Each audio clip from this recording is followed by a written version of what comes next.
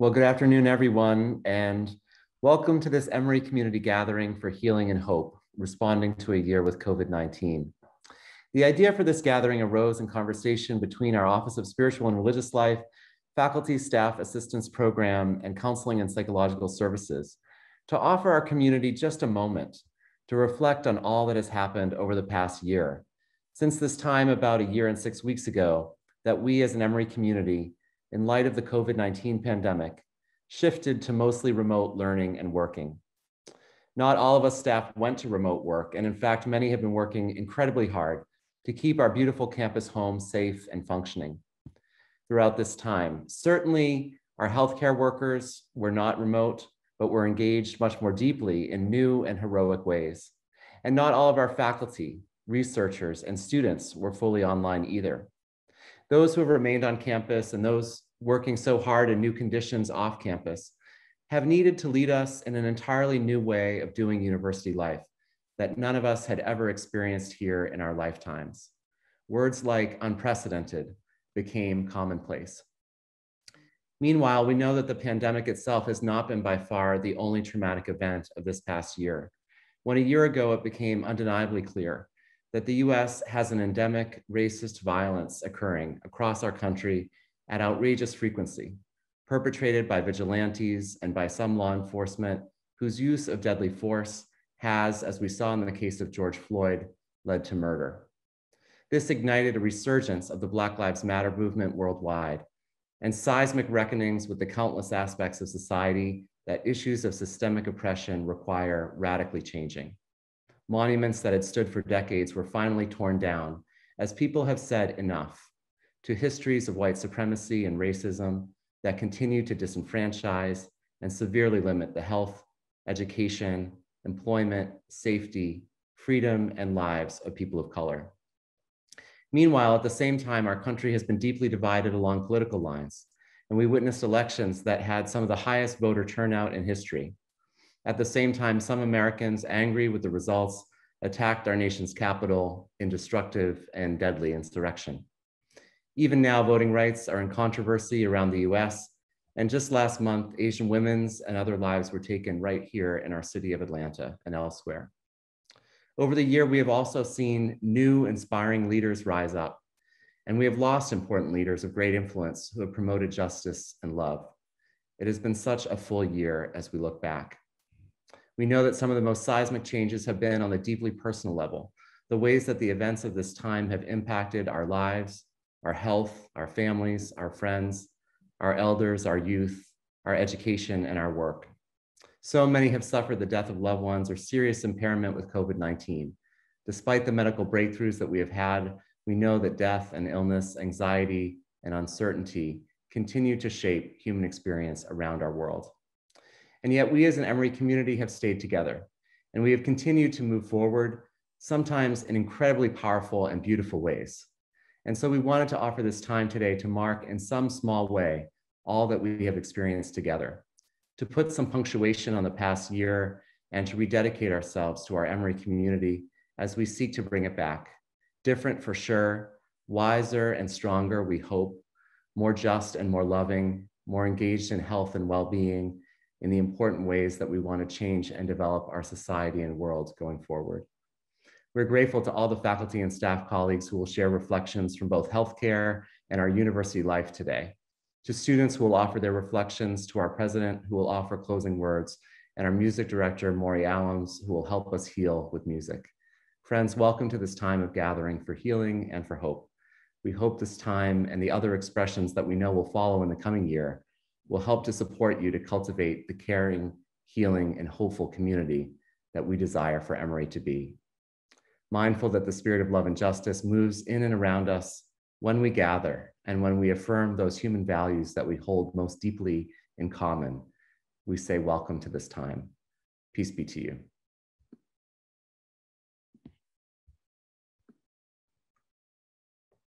Thank you, that was beautiful. And thank you for gathering us here today and for including me. I'm happy to be with all of you. I so many times over the last year have been asked by folks, you know, what I'm leaning on and what I'm looking to, what I'm reflecting on And I think for me, always consistently, it's the written word and just wonderful poems and essays that I lean on and share. I know many of you on this call probably have received an article from me. I really wanted to share with you some reflections from an article that I've turned to repeatedly and over and shared so many times over the last year.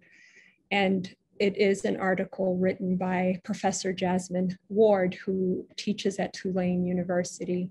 She wrote it for Vanity Fair in September of 2020.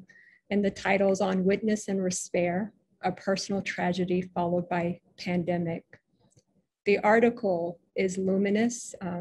Professor Ward is a gifted writer. I please encourage you to read her books and her other writings. But the words follow her life and reflection. In September of 2020, Professor Ward lost her husband. It was in January 2020, she lost her husband. It was before the COVID pandemic set in. He died of an upper respiratory tract infection. And in the paragraphs that follow her revelation in this article, she talks so much about the landscape of her life and what she experienced, not just individually, but in the community that she was in. And so much of what she writes is just so reflective of what I was going through. And I know so many people on this call were going through, including, since she was a professor, having to start to teach and deliver some services online and also homeschooling her children. But she also spends so much time talking about the personal despair that she was in the morning. And the clarity of her words were so important for me because it connected to what we were experiencing, not just at Emory, but across the world. She goes on to talk about the murder of George Floyd. And in those paragraphs, she talks so much about the hope that she got from seeing millions of people across the world really come out and speak to accountability, but calling us to higher levels of accountability as human beings. She leans on very key things in this article that have become important to me. One is this idea of despair, which is in the title itself. And despair is really the opposite of despair. Despair is a return to hope. And she talks extensively in this article about witnessing, how we have to witness not just what's going on in our lives, but what is happening in the lives of people around us, and why it's so important that we witness not just our own experiences, but the experiences of people around us to validate the collective experiences that we're having. She talks about witnessing not just as a theoretical concept, but being present. So in the here and now, and using all of our senses to really witness to what's happening around us.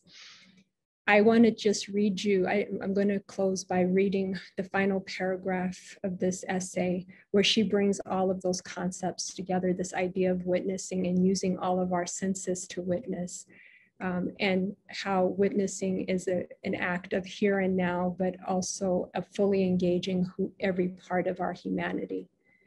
When my beloved died, a doctor told me, the last sense to go is hearing.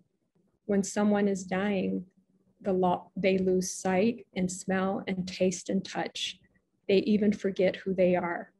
But in the end, they hear you. I hear you. I hear you. You say, I love you. We love you. We ain't going nowhere. I hear you say, we hear. And in that last line, she uses not just the hear as in a sensory effect, but hear as in time and place. Again, witness, but also a full commitment to witnessing using every part of our being. And I think that has been so important for me. in the last year. And I know it's been so important for so many parts of our community. Thank you.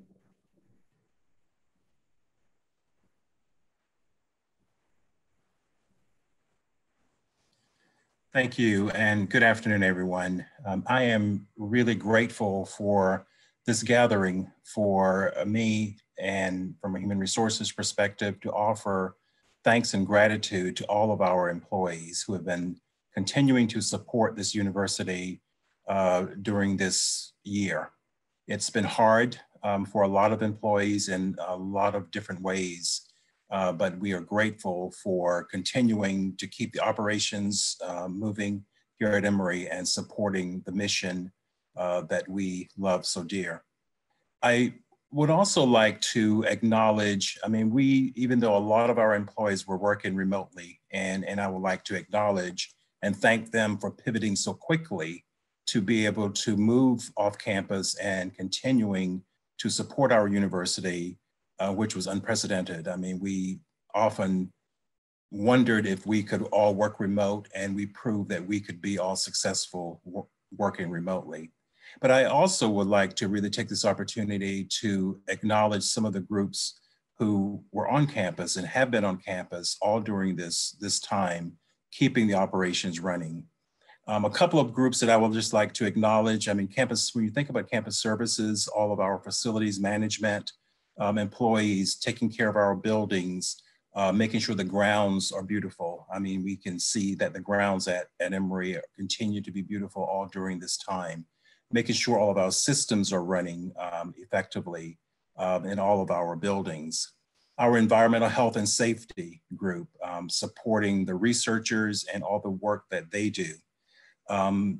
Of course, residents' life and all of the employees in campus life. I mean, all of the individuals committed to making sure that we're supporting all of our students during this time.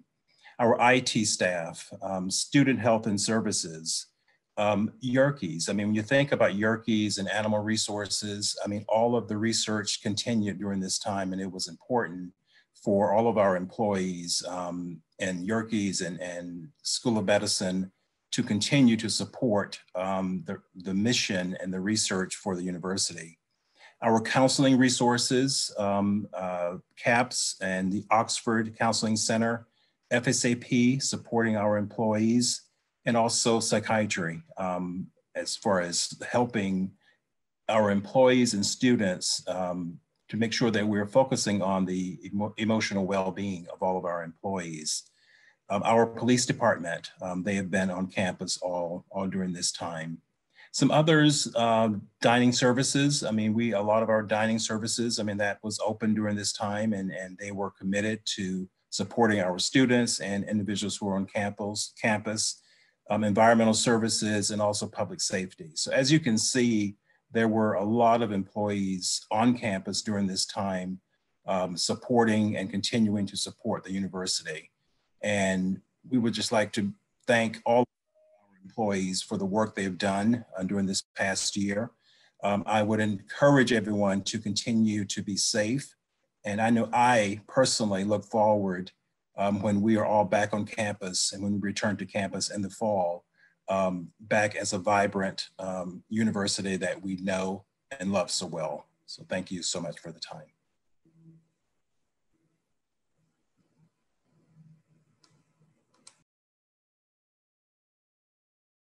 I'm going to read some words I wrote for this occasion.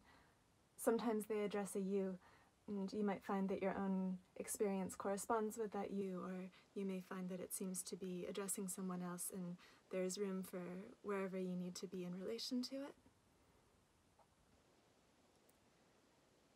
Song for waiting. Song for patience and its reverse. Song for the seeds you planted and watched bloom into zinnias, and how somehow this is a whole different spring. Song for the cleaners and custodians. Song for hands washed till they crack. Song for you who returned to a home that was not one. Song for the safety you built from scraps, a teaspoon of sugar. Song for the child who went into isolation with one voice and came out with another. Song for every time that voice broke. Song for the child with voice broken by the police. Song worn through with its singing. Song for Mariam Kaba, who said hope is a discipline. Song for the prisoners made to dig graves. Song for the breath of the dying and the quiet that comes after. Song for the air you breathe in the car when at last you can take off your mask. Song for the lines it is written on your face. Song for the warehouse workers. Song for the pile of clothes the doctor steps out of when she gets home. Song for those who died at the beginning and did not know. Song for John Berger, who asked, "What is the relation of the dead to what has not yet happened, to the future?" And who answered, "All the future is the construction in which their imagination is engaged." Song for the future. Song for the night shift. Song for imagination beyond reason. Song for the space that opens when stone carved into threat falls to the river. Song sung by the workers in the salon, sometimes together, sometimes alone. Song for the baby who comes to the Zoom class and how that is also learning. For the lawyer who says he's not a cat. Song for the pixels into which you cast your body again and again until you lost all resolution. Song for the sky beneath which you piece yourself back together. Song for tea, song for honey. Song for the arm and the children's band-aid. Song for the wakeful nights you heard your beloved speak through sleep. Song for the glove a nurse fills with warm water and places over the hand of the man dying untouched by his kin. Song for its weight, added to the year's inventory somewhere between dust and deliverance. Song for working, song for waiting, song for what grows in the soft brown dark.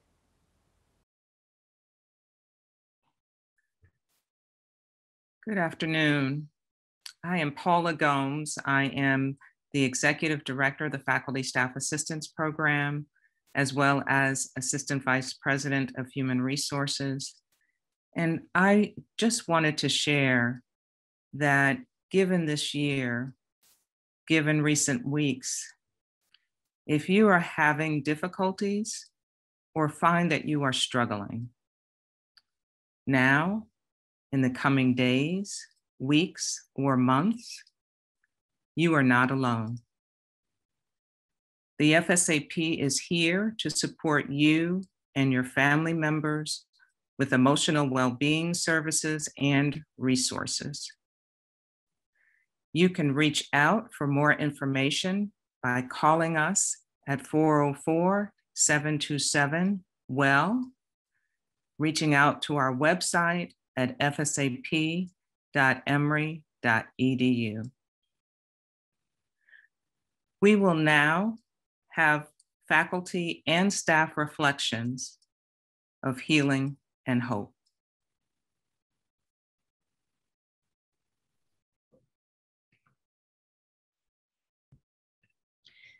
I am indebted to the host to allow me to express my appreciation to my fellow healthcare workers as we have passed through the last year of this pandemic.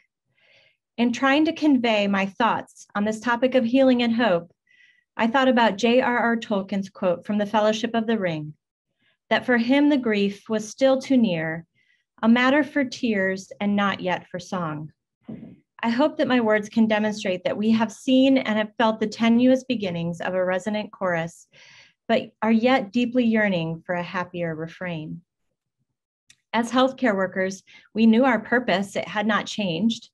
We were to continue to relieve suffering with new challenges. We had no idea how much we were to be with suffering, and we had no idea how much we would change with suffering. The suffering was not limited to hospital rooms, waiting rooms, makeshift tents, or ambulances. Not one individual was untouched by the abrupt change of life as we knew it. We healthcare workers were lauded as brave and heroic, and the kindness of strangers was abundant and determined. We were lucky. We continued to go to our places of work. We connected deeply with our coworkers who were there as we were there. Darkly, we saw the specter move in and strike coworkers, friends, and family, a clinical menace to which we had limited defense. But then, the work of new therapeutics, new teams, all united in single-mindedness, this thread of hope that we could support and even treat and cure. The patients continued to arrive in desperation and tragedy. The reality of the constancy of this threat plagued our thoughts. Confusion, conspiracy, injustice, response. Our work of caretaking and leading, of pouring out, of sacrifice seemed to contribute, but where was this all going? Where are we all going? Doubt creeps in. What is heroic, and do I want to be a hero? When will my own suffering be relieved? When can we change to love better, be better? How can we persist when there is disbelief? What I can say to you today is we are here, it is now. There is one step and it is in front of you, in front of me. There is thankfulness of what we have and can give. The best I can do is love and give around me. C.S. Lewis wrote, I thought I could describe a state, make a map of sorrow. Sorrow, however, turns out to be not a state, but a process. Let us embrace this process together that I may protect you and you will protect me.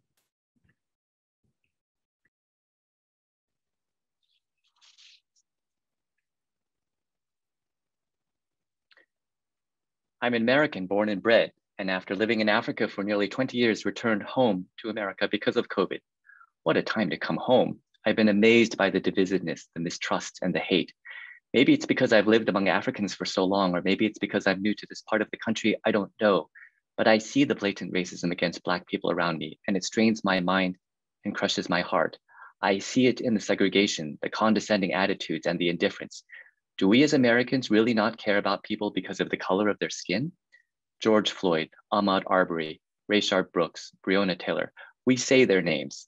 Is this my country where a nameless Black person can be killed without compunction? Wait, my country? But some of my fellow Americans are telling me to go back to my country. I'm confused. But how can I forget my eyes? My Asian eyes above the mask elicits hate. I haven't returned to America to escape COVID. Here I'm being blamed for bringing the Kung Flu virus itself. Young A. Wei, Hyun Jung Grant, Sun Cha Kim, Xiao Jie Tan, Sun Jung Park, Dao Yo Feng. Asian women killed here in Atlanta around the corner from us. My son and I joined the march downtown at a rally to honor their lives and to say, stop Asian violence, as if we have to say this. I see my son walking on the road with other protesters and pull him up to join me on the sidewalk. I'm afraid that someone might try to run him over. But the fear passes. This is our home and our country, and we will heal it. We have the strength. At Emory and throughout America, Asian Americans have led and implemented the studies that have produced the COVID vaccines that have saved countless lives and will save many, many more. We are the doctors, the nurses, healthcare workers who have treated our COVID patients with compassion, despite the fatigue and in spite of the hate. And however briefly justice is served, Derek Chauvin is convicted in the death of George Floyd at his hands under his knees. After Chauvin's conviction, Ahmaud Arbery's dad said, I really had my doubts. I'm being honest with you because of how they were doing African-American people for so long, but I'm feeling real comfortable right now because it looks like he'll get some justice because of the way it was handled professionally. If Ahmaud's father has hope that there will be justice, then why can't we?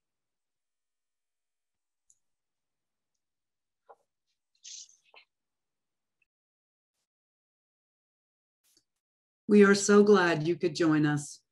It is outstanding how we've managed to get through these extraordinary times when life has felt like a series of platters on sticks spinning in the air all at the same time. We have families with children, parents, dear friends, and beloved pets, all depending on us to see life through lovingly. Our work responsibilities have been reshaped through this past year, and our ability to be flexible has been admirable. We have coped with life-changing loss on many levels. There has been an awakening to long-time injustices. a reckoning of how we can and must move forward, with establishing historical acknowledgement, seeking true equity, practicing intentional inclusion, and in celebration of diversity.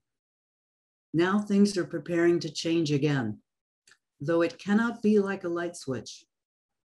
The summer months give us all time to map a reset, 3 months to breathe deeply, to gather our thoughts and make plans for what will be a new life-work balance. We need this time to establish a new rhythm to go forward with. I'm optimistic and hopeful that we will continue to be flexible, compassionate, and a shining example of success that says we can do this for ourselves, for each other, and for Emory. Please know your employee council is here to help and give your concerns a voice. Our website includes multiple ways to reach us and many resources at employeecouncil.emory.edu. We can do this. Let's reset together as one Emory. Thank you.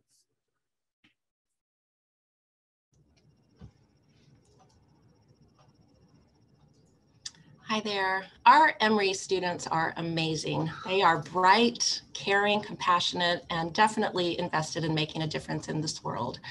But this year has truly tested them, but also revealed their courage, resilience, and grit. I am happy to welcome 2 of these amazing students now, Hannah and Astria, who will share their messages of healing and hope with you. Thank you.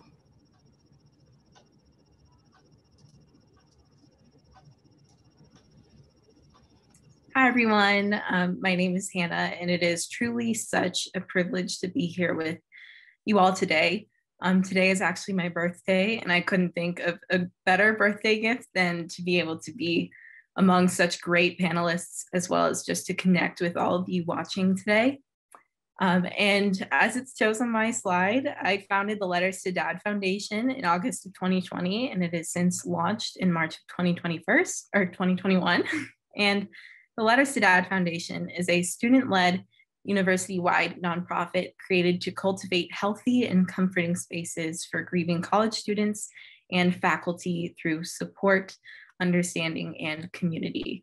And this often takes shape in the form of in-person and online bereavement group sessions for students and faculty, as well as through podcast episodes, blog and Instagram posts, and more. And I actually founded this project based on my very own experiences with grief. So during my senior year of high school, my dad unexpectedly passed away. And when I transitioned into college, I was having a very tough time. And because I felt mainly really alone in my circumstances, which I'm sure is a feeling that is incredibly familiar to everyone in some capacity, given the recent events of this year. And initially, it was really difficult for me to meet others on campus who I could relate to. But once I really was willing to become vulnerable, I was able to meet more people on campus who had gone through similar things in comparison to what I had gone through.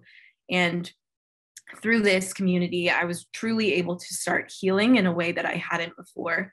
And this whole experience showed me just how important it is for us to have community when we are grieving, whether we are isolated or not, because whether we are grieving the loss of a parent, a relationship, a pet, or an experience we expected to have, we still need community.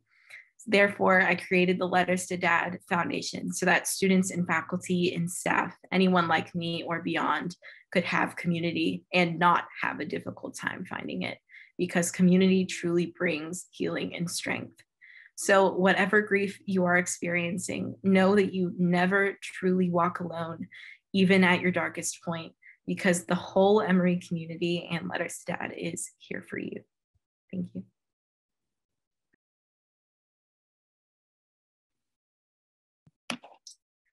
Hello, and good afternoon to everyone. I am Astria Wilson, and I now invite you to share with me as I express the words that ring the loudest in our community: despondent, rejected, isolated, invisible, attacked, dejected, angry, outcast, hurt, broken, frustrated, unresolved, overwhelmed, scared, misunderstood, outraged, abandoned, tired, despair, desperate for change, silence. We have endured the silence of waiting for the world to stop responding in hate. Silence in our homes because we are not able to have visitors. Silence from an institution that does not properly acknowledge the lynchings of the many Black persons who are gunned down at the hands of law enforcement. We have endured the silence of a shut down campus, from the empty halls and closed libraries due to COVID-19 gathering restrictions. We have endured the silence of face-to-face contact, and every transaction has become a contactless event. We have silenced and suppressed our emotions from a promised but yet invisible fight against white supremacy and racism in America. When we become silent against injustice, it begins to echo as the loudest sound in our community.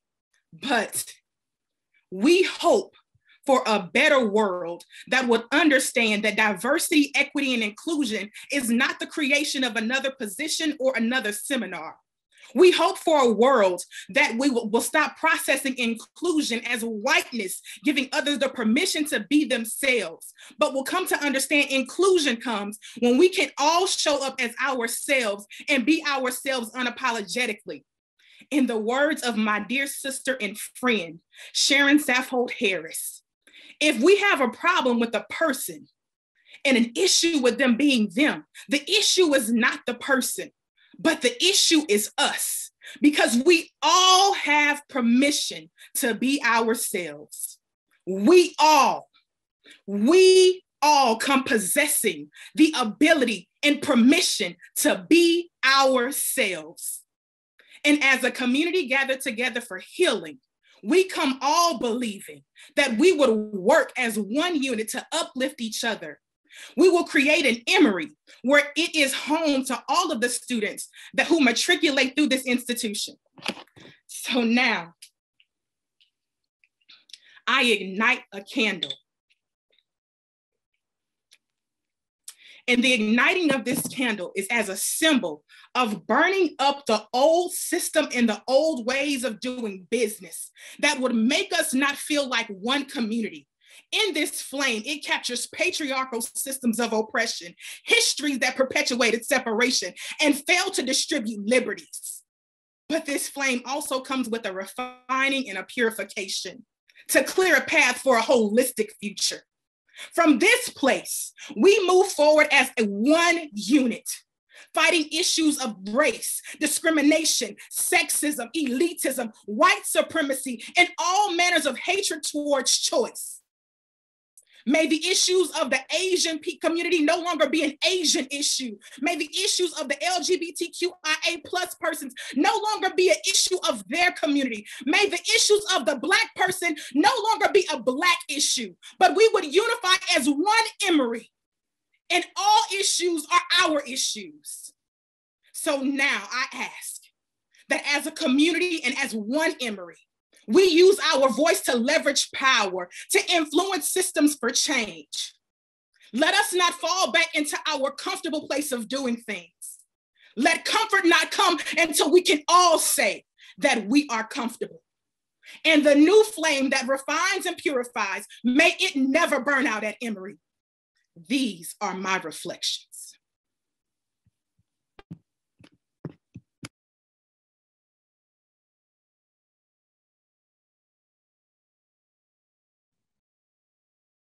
Assalamu alaikum, and upon you be peace.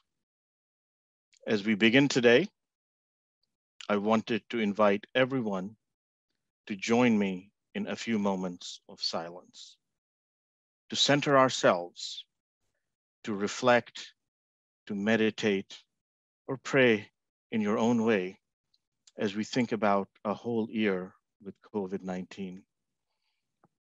This pandemic, the challenges of life and school, the loss of family and friends and colleagues, illness, isolation, the toll on mental health, and the sacrifice of our healthcare heroes. Alongside it, let us contemplate the twin pandemic of systemic racism and the hurt and the pain and the activism. Let us remember all who have suffered at the hands of racial injustice and inequality. And remember that we stand on the shoulders of all the people who were forcibly brought over the oceans and enslaved, terrorized, and tortured for hundreds of years. Let us also remember to consciously acknowledge the native peoples on whose land our communities are built on.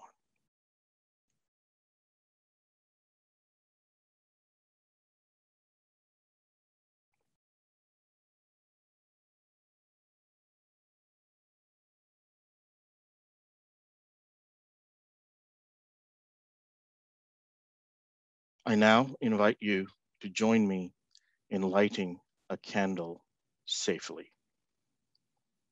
And once we have done that, feel free to join me in a supplication if you would like to.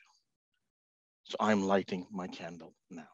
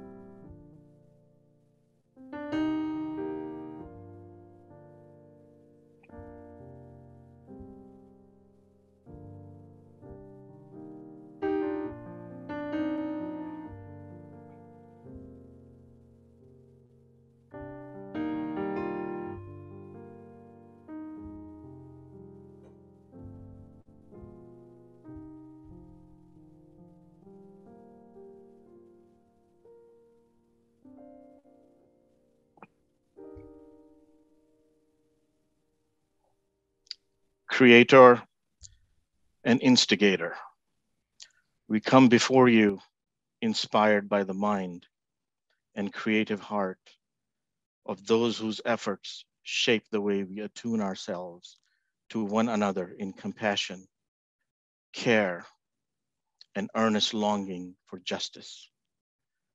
God of health, justice, mercy, and humility, we meet this afternoon with hearts of gratitude for those who have created a common ground for the sake of the other in this time of twin pandemics. May we be reservoirs of deep commitment to nurture vitality and good health. May we be rivers of active justice alongside the heartbeats that drum for freedom from systemic racism.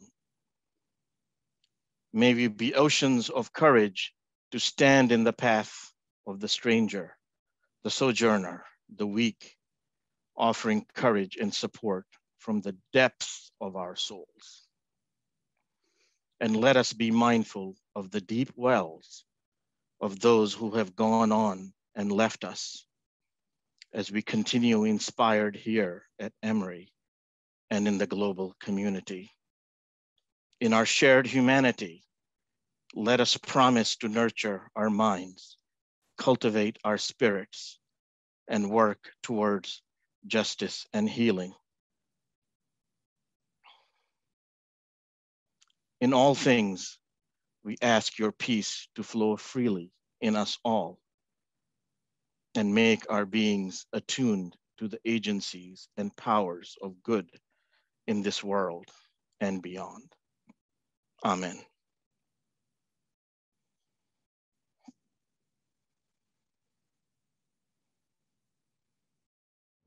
I want to thank everyone who participated in today's gathering for coming together to reflect on a year unlike any other in modern memory.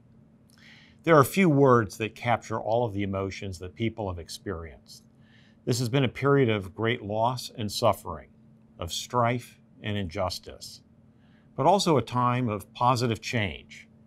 And through both words and actions, individuals were able to lead progress and find opportunities to improve our society in extraordinary ways. The path to this point has been difficult, yet I am optimistic about our future, and that is largely because of you. Throughout my first year at Emory, I have been inspired by the energy and the heart that radiates from this community. Students, faculty, and staff, everyone at Emory cares. And what's more is you use your time both in and out of the classroom and the workplace to serve others. The Emory mission is to create, preserve, teach, and apply knowledge in the service of humanity. Those are powerful words, but without you and your actions, they're just that, words. You give them life, you give them meaning. And throughout this year, you have showed our city, state, nation, and the world the kind of impact this university can have, and the values that sustain all that we do. I couldn't be prouder of everyone at Emory, and I hope you've had a chance today to reflect, to meditate, and also to appreciate how incredible this community is. You're part of something very special here at Emory, and I hope whether you're graduating in just a few weeks or returning in the fall, you continue to be committed and connected. We're a community here, and there's so much more we can achieve together. Again, thank you all for attending this important gathering today.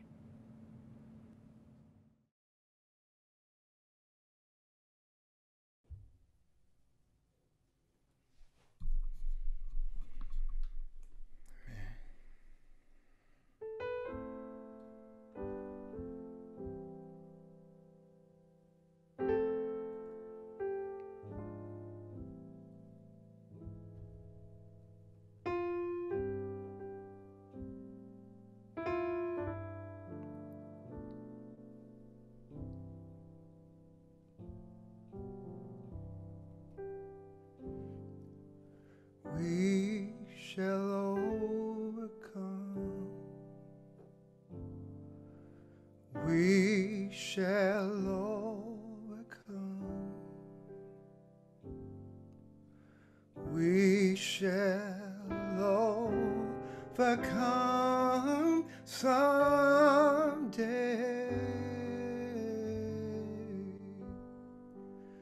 Oh, deep in my heart, I do believe we shall overcome someday. Feel free to sing with me.